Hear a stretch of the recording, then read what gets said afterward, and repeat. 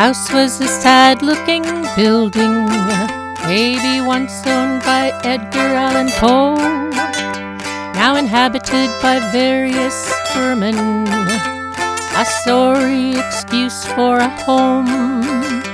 It was dismal and it was bleak, in the final stage of demise, but the eyes of the old man taking the tour opened about twice their size. The tree out front was all gnarly, twisting toward the front porch. A huff and a puff and the tree would come down in a heap where the sidewalks merge. The rope hanging from its branch long ago once held a swing, and the children who used to play there would fly through the air and would sing.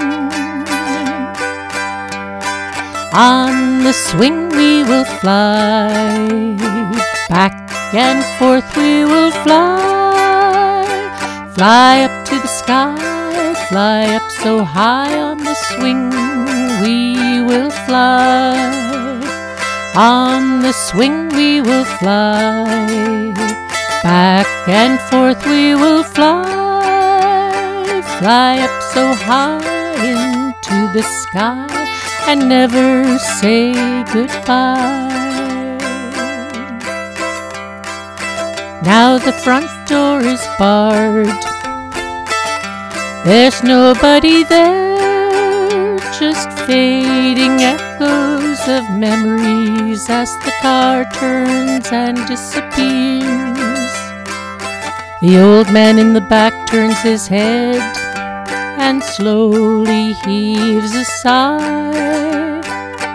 A tear forms in his eye and he softly whispers goodbye.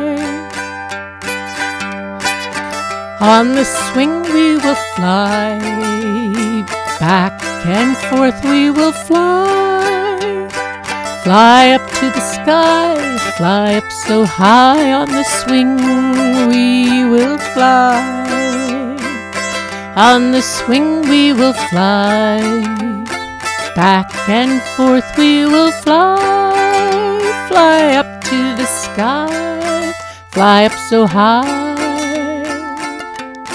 and never say goodbye, fly up so high into the sky and never say goodbye.